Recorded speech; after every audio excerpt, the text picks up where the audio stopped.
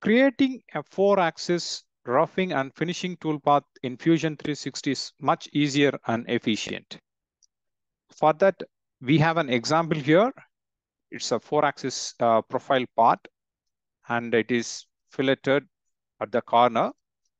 So what we are going to start is with roughing.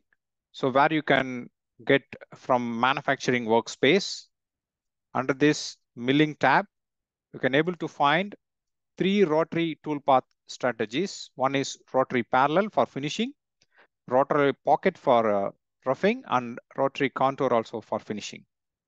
First, we will start with roughing. So I already pre-created this.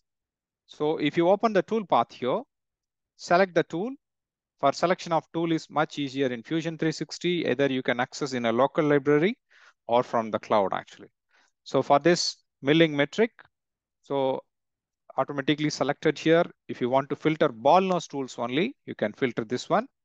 Also, you can able to filter units here actually. So for that, you can able to find the metric tools. You can able to select from here. So I selected a 10 mm ball nose here. The bottom, the cutting data get automatically filled. If you want, you can change it yourself. So the next one, you have to control the ends of the rotary finishing or roughing toolpath.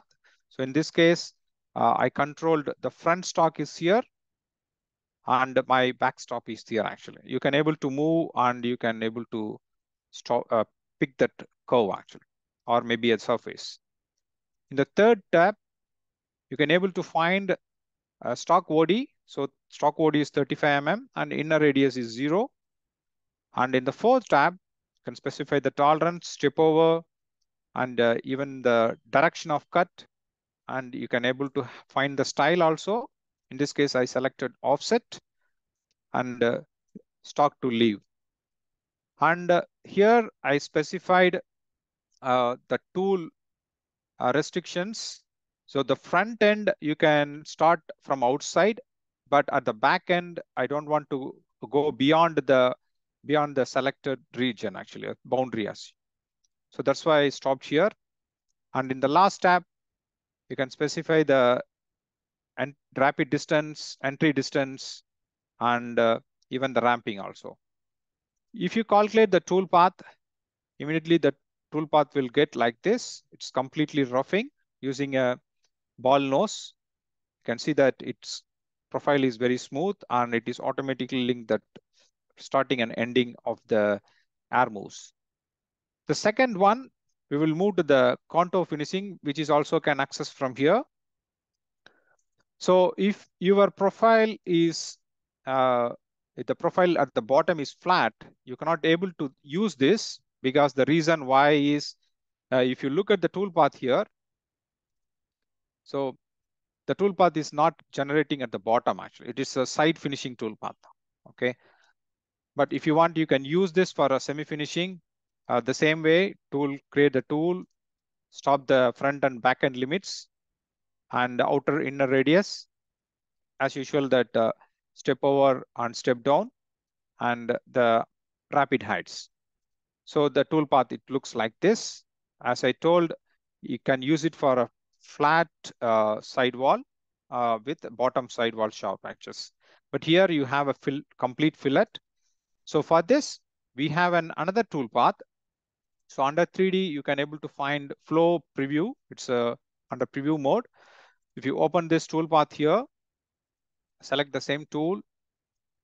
For this, drive the surfaces. So I've selected the surface here and can control that your front end and back end. Okay. And you can able to specify the tolerance, step over here, and the direction, U and V. So in this case, U is perfect, I believe. And stock to leave. So it's just give 10 micron here, smoothing. And the more important thing is under tool axis, in PowerMill, we can able to find towards line for a 4-axis toolpath actually. So here we can't able to find a towards line. Instead, you can use to curve actually. Select to curve, create a center line and select that one actually. And you can specify the smooth distance and smoothing angle here. And you can able to fill all those things as usual. If you want to learn more, you can press this information button here. You can able to find detailed information of each parameter.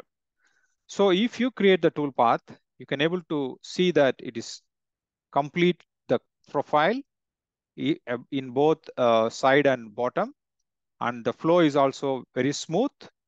And you can able to run this finishing toolpath to complete all the profile from side to bottom.